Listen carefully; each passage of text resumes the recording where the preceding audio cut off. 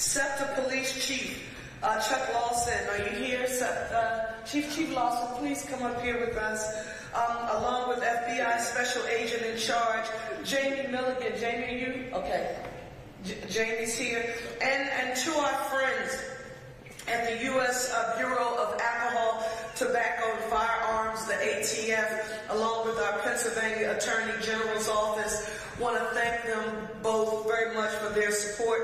Could not be here with us on today, but are extremely valuable partners with us in this fight against illegal guns. I want to take a moment as we begin to emphasize our commitment to law enforcement collaboration as we do our jobs to make Philadelphia what we hope to become, and that is the safest big city in America. And that means not only the work of the men and women of our Philadelphia Police Department and our law department, it means all of the agencies and even legislative bodies and those of us who are elected to public office. Let me state for the record, District Attorney Krasner, thank you so very much, sir, for being with us here today and for our ongoing partnership. Sheriff, she's coming as soon as she gets finished answering those questions and with SEPTA. The reason why it was important for us to acknowledge each and every one of those partners is because the public really doesn't care how things get done. They just care that we do get them done and help to keep them safe. And they want to ensure that we don't have any silos in our efforts. That's what this news conference is all about. In a minute, our city solicitor, that is the chief lawyer here in the city of Philadelphia, Renee Garcia, she is going to tell you about a very important settlement in detail that I gave you a snippet of about a day or two ago, that the city of Philadelphia entered into last week with two companies that manufacture and distribute ghost guns. That's the name that they are called, ghost guns, right here in the city of Philadelphia. I need to, for the record, before Solicitor Garcia reads to you, shares with you the settlement details, I need to thank three people. Two of them are not here. For these three people were my teachers, my educators on the impact of ghost guns and how they had begun to flood our community. That was my colleague then during that time as a district council member, member Curtis Jones, Council President Johnson, and former Council President Cherelle Parker. It is what opened up my eyes so that when President Biden made his executive decision, doing what he could without legislative action, I was familiar with that, Councilmember Jones, because of your advocacy and that of Council President Johnson and former Council President Clark. Two things I do want to note is that because of this settlement, one of the companies and Solicitor Garcia, I heard their names on television. And I was like, I know who these people are now. This was the Polymer 80. They can never again, Philadelphia, market or sell their dairy products here in the city of Philadelphia. And this other company, JSD Supply, they are barred from selling or distributing ghost guns anywhere in Pennsylvania for the next 4 years. I want you, if you can, to see, because yeah, that is something to be excited about, right? But Commissioner Bethel, Solicitor Garcia, and DA Krasner, although I knew because I learned what ghost guns were, I had never seen one before. On the table to the people of the city of Philadelphia, you are getting an opportunity now to see, and I'm a visual learner. Now you can look at these ghost guns and know exactly what is being described when you hear about them in the future. I do right now want everyone in this room to give our city solicitor, who led the legal charge and fight for our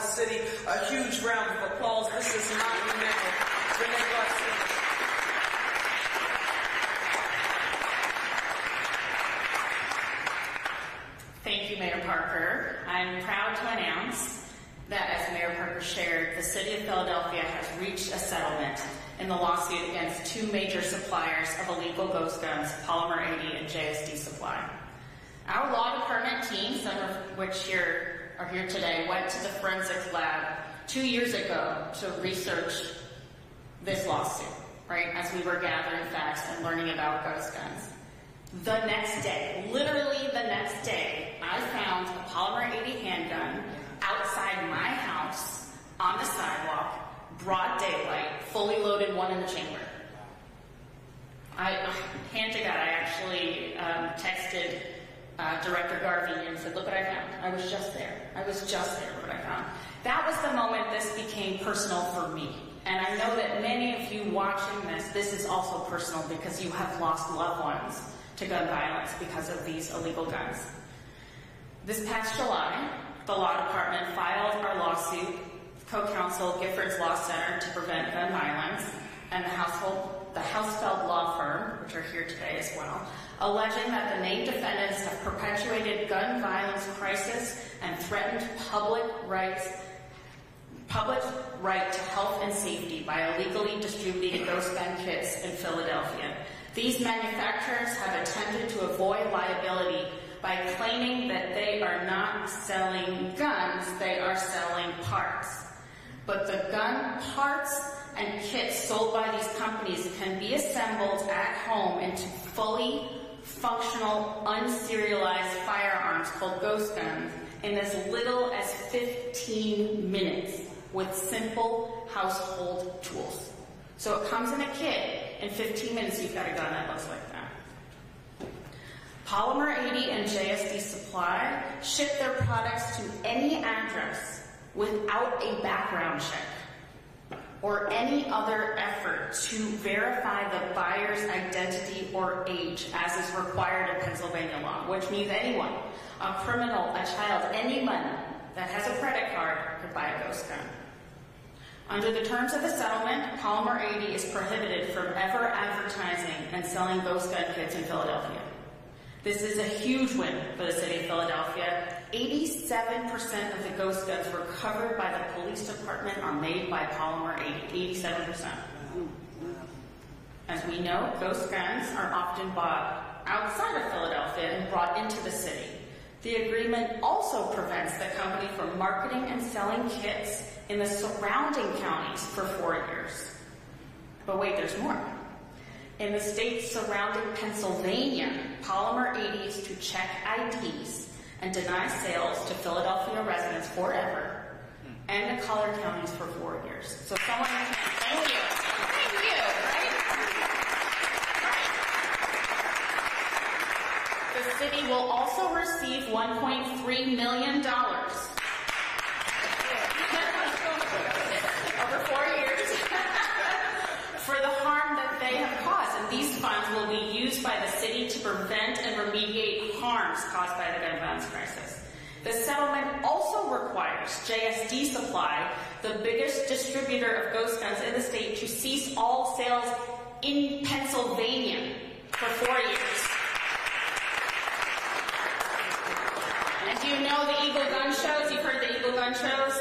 They have to prevent vendors from selling ghost gun kits for 2 years at the Eagle Gun Shows. I want to thank Giffords Law Center for their expertise and extensive research they contributed to this lawsuit. We are incredibly grateful for their partnership and their ongoing commitment to this issue. I want to also acknowledge the partnership of Council President Kenyatta Johnson in our fight against ghost guns. Council President Johnson sponsored the innovative Ghost Gun Ordinance, which outlaws the manufacture of ghost guns and transfer of ghost gun parts for people who do not have federal firearm licenses. That ordinance was litigated and recently withstood a legal challenge in the Commonwealth Court, and we expect that it will prevail also in the PA Supreme Court.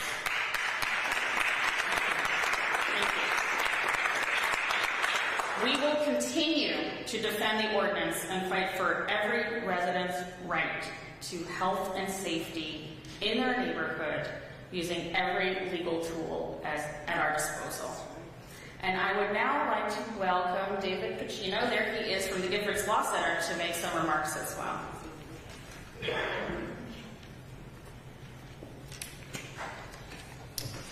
Thank you, Solicitor Garcia, and congratulations to you and your team on this tremendous outcome in this case. I'm David Pacino. I'm the Legal Director and Deputy Chief Counsel of Giffords Law Center to Prevent Gun Violence, which is a gun violence prevention organization that was founded and led by former Congresswoman and gun violence survivor Gabby Giffords. As a survivor-led organization, we have a simple mission, which is to save lives.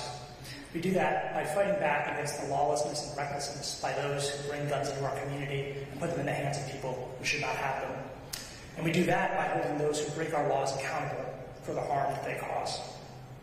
In doing that work, I've become very familiar with ghost guns in general, and in particular the biggest purveyors in the state of Pennsylvania, Palmer 80 and JSD Supply.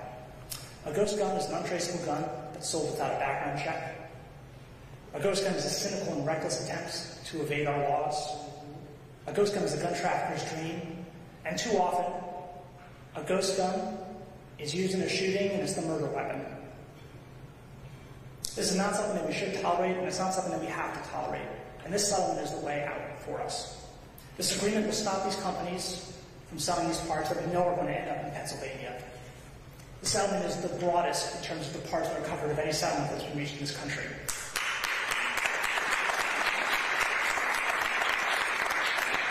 It is going to keep this community safer, and it is going to save lives. I've been very proud to be part of the pro bono team representing the city in this case. I want to thank the Housefeld Law Firm, who have been indispensable partners and spent countless hours providing free legal services to the city to get us to where we are today. I want to thank all of those who support the work of my organization and refuse to accept that gun violence is a reality we have to live with and to fight back against it.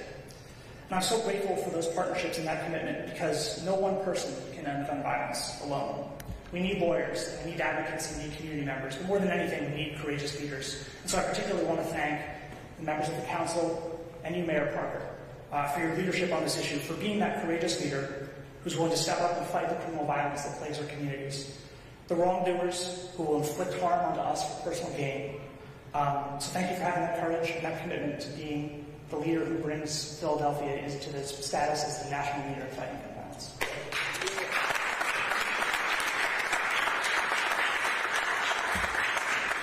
So again, I thank the Mayor for her leadership and council here as well, but I would be remiss if I don't take an opportunity. Our forensic team is here from our firearms investigation unit, but I'd like them to step forward. I mean, oftentimes they're behind the scenes. Step up for a minute, just so everybody know who you are, right here. But these men and women are behind the scenes. We talk a lot about guns oftentimes, but we also don't recognize the individual behind the scenes who are doing their testing and doing all the things to make those DNA matches and that type of work. We just appreciate the effort that you put in to do that. I mean, clearly we understand that homicides are coming down this year considerably, and we're very, very pleased with that, but we still have a lot of work to do. The proliferation of guns across our country, across our nation, is a multifaceted issue. And stemming the tide of those guns flowing into our city is the approach that we must take. Ultimately, the ease at which individuals are able to obtain illegal firearms continue to be a serious issue for all of us. And one of the main contributors to uptick in gun violence is guns, and particularly these ghost guns. You know, the Philadelphia Police Department, I continue to be extremely proud of the men and women of the Philadelphia Police Department. Last year, the men and women of the Philadelphia Police Department took over 6,015 crime guns off the city of the street. But the reality of that, within that, 526 of those were ghost guns. And so, you know, when you look at those numbers, clearly the work that's underway will have an impact. You know, often hear us say, you know, we take one gun off the street, we get two, right? And oftentimes those ghost guns are contributor to that process. Ghost guns have been a nightmare for the city of Philadelphia and the Philadelphia Police Department. You know, we watch, as is outlined by the city solicitor, where private sellers do not have to do background checks or the like. Or more importantly, we looked at the most recent shootings that we had. Last year, the Kensington shooting, where the individual had an AR-15, which was a ghost gun.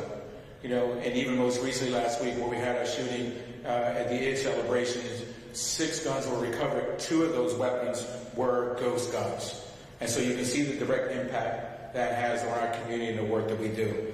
And so the settlement agreement marks an important step in keeping our community safe, By mitigating untraceable firearms, we're making it harder for criminals, and particularly our young people, which we see are carrying these weapons out of their hands. So I applaud the tireless work of the city for the solicitors, the mayor, and everyone involved in helping secure this agreement. Lastly, I want everyone to know that the Philadelphia Police Department stands ready, along with our fellow stakeholders, to continue to tackle this issue. As the mayor indicated, it is a group effort, and we so part and take a part in that role. Thank you.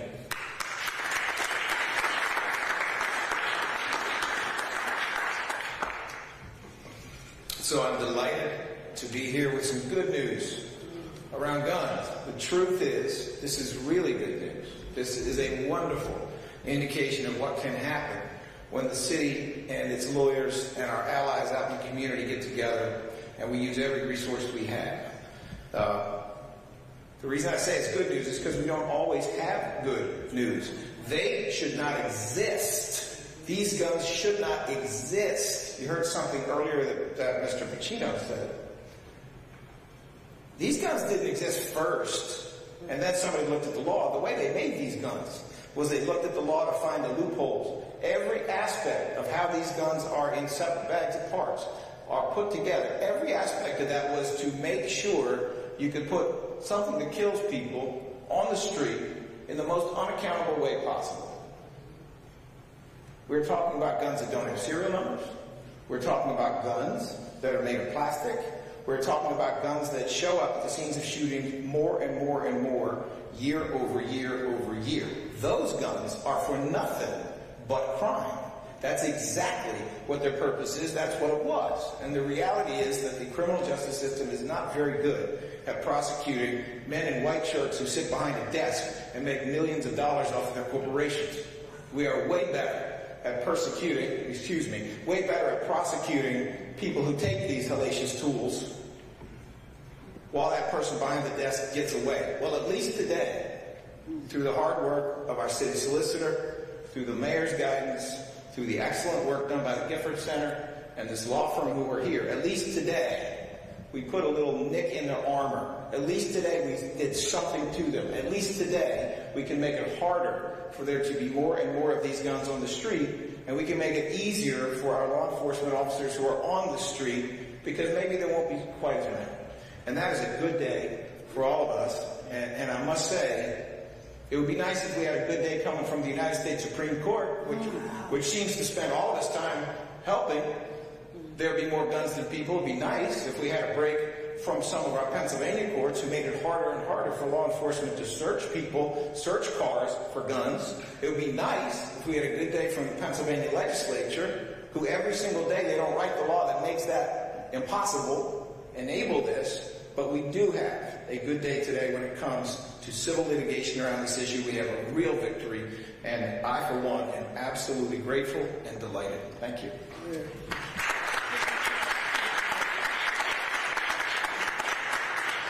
Philadelphia Sheriff Rochelle Bilal was scheduled to join us on today, but she is still downstairs testifying, upstairs testifying in budget hearings. I also just wanted to note for the record that it was on April the 11th, the Biden-Harris administration approved expansion of background checks on gun sales. And I'm noted here, thanks to my team for providing this information, that this new rule, which is likely to face legal challenges, is an attempt to regulate a fast-growing shadow market of weapons that has fueled gun violence.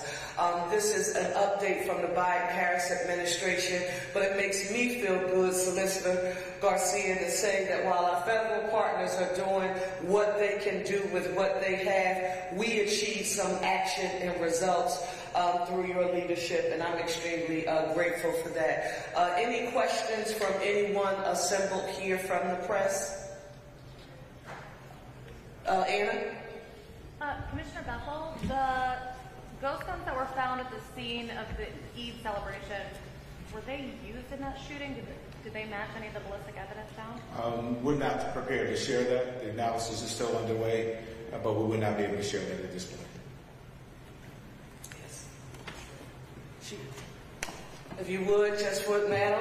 We were just letting them know you were testifying. Thanks for coming. But we talked about an intergovernmental partnership with all of the agencies who are present. Our Sheriff, Rochelle Bilal, is an essential part of it. Sheriff, we want you to say a few words about the settlement. Thank you, Madam Mayor. Appreciate it. First of all, we are really happy that there's a settlement to keep those unidentified weapons off our streets. And as a partner in the law enforcement part of the city, we are one Philly, and we're going to work together to make sure that our city stays safer, cleaner, and greener. I want you with me all the time, Sheriff Bilal. No, there was a gentleman back here at the camera. Thank you, Madam Sheriff, for coming down. I know you just rushed. I want you to know we appreciate it. It's not lost on us. Yes, sir. I have a question, Mayor. First, can you provide any message to the community about this before? It's not enough. Yes. So can you provide any message to the To members of the people of the city of Philadelphia, one of the promises I think each and every one of us here assembled has agreed to do is make your public health and safety our #1 priority. And each and every agency that is here today has a very specific lane that they work in. And our job is to use every tool, every legal tool in our tool belts to make Philadelphia the safest city in the nation. And we're going to do it. Thank you for affirming in that question that this is not the magic wand. I would argue, Philadelphia, that if anyone ever stands before you to tell you that the violent crime that we're seeing take place with illegal guns, like ghost guns, they have the one solution that if we would do this one thing, Commissioner Bethel, all of it, Director Gear, would go away. That's not true. It will take all of us working together, doing everything that we can, and we won't stop and or be satisfied. Commissioner Bethel, I so appreciate every time I hear you publicly affirm that our violent crime numbers are indeed statistically decreasing. But if you were to go out into our neighborhoods and into our city, until people feel like the statistics, none of us can or will be satisfied. Appreciate that question. We've got a lot of work to do. One final question. One more. I'm sorry, District Attorney. Can you provide any financial possible for our community? How will we work in your office? How will we work in your office in this topic? It's a reality that teenagers are getting guns. Any message to the parents and kids? Sí, el mensaje a los padres en la comunidad es que no podemos aceptar la existencia, la posesión de estas armas. Tenemos que estar seguros, tenemos que vivir seguros y por eso padres, mamás, papas, buscamos en el cuarto del joven. Tenemos que impedir esto. Gracias.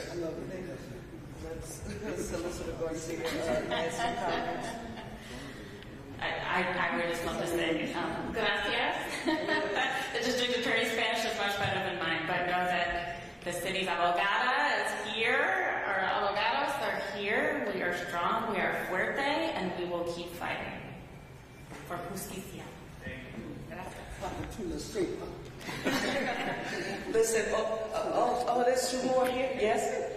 Commissioner, how much of an impact have those guns really made on your department? I know you said you see about 6,000 guns, about 500 of those. Yeah, so you're close to 10% of the guns we're recovering from the ghost guns.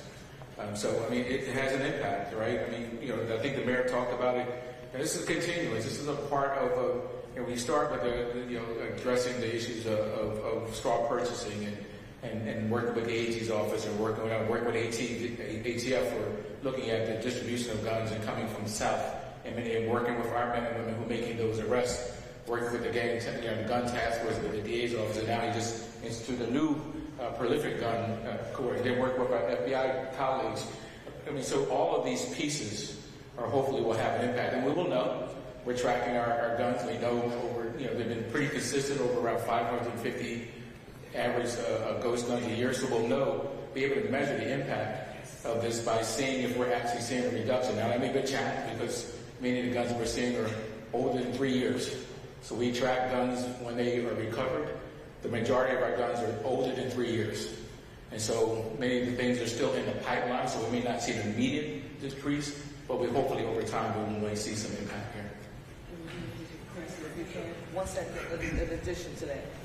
I just want to thank the commissioner and also the mayor for pushing me back up here to say what I should have said the first time, which is that we have just launched a new unit in the Philadelphia District Attorney's Office known as the Prolific Gun Offender Unit. It was funded by our friends and elected officials in City Council, and I'm extremely grateful for that. They have been working in this space tirelessly now for the entire time that I've been around to try to help them out in that regard. And as it happens, the new chief of our Prolific Gun Offender Unit, Jeff Palmer, is right here. If he looks familiar, that's because he was the assistant chief in the Gun Violence Task Force, another unit that has done tremendous work with the Philadelphia Police, with the FBI, with SEPTA, with ATF.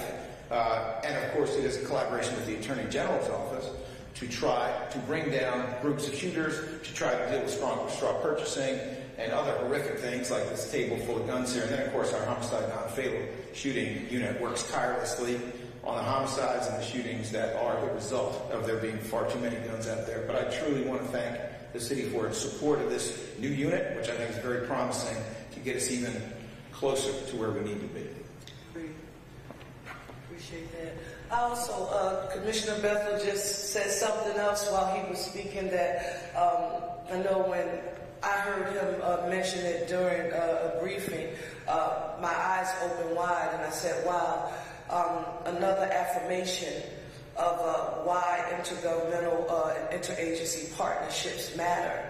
If we see a proliferation of guns that are coming from outlets, retail outlet, commercial outlets that are in the South, and they are being transported on our interstate to reach the city of Philadelphia, that means our Pennsylvania State Police and all of the interstate police law enforcement agencies that are there, we need to be communicating with them. Philadelphia, I didn't know it until Commissioner Bethel said that that's a thing. And it's something that we should be very cognizant of. One more question here. Yes, ma'am? I would like if anyone could answer the question of, I know there's $1.3 billion compensation. Is this going to be targeted to youth who are handling these ghost guns? And also, a second part of that is, can we know a little bit more statistics or more details of how much the youth are getting hold of ghost guns? So one, this is an announcement of a settlement. We haven't gotten a check yet to tell you that the city of Philadelphia has put it at the bank. When we do, our ultimate goal is to use it as a part of the comprehensive sort of solutions and that we are proffering to address the issue of gun violence here in the city of Philadelphia. And so once it goes into the general fund, we're working with the City Council of Philadelphia. We will proffer some ways. I can think of anti-violence organizations that are on the ground doing meaningful work, trying to encourage our young people to not pick up one of these ghost guns in particular, and not just the ghost guns. I'm also thinking about a roundtable that we had in this room not long ago, where agencies, some of the leaders that you see standing here, for the first time that I had seen in a very long time, we were silent and listening to the young people tell us how easily they could access a weapon. And literally, if the commissioner said a type of weapon, Council President Johnson could say a type of weapon, they would tell you on the street at that very moment how much it would cost in order to buy it. So a holistic approach. We don't appropriate what we don't have in the bank yet, but as soon as we get it, we will give it to you. And I want the commissioner to tell you about those stats. As far as we know that 9% of all 17 and under, 9%, so the 6,015 guns that I described that are recovered, 9% of them are by juveniles. What I can't tell you today is how many of those guns, but I can get that information for you, are worth by juveniles. Thank you all so very much for being here with us. The work continues. Thank you.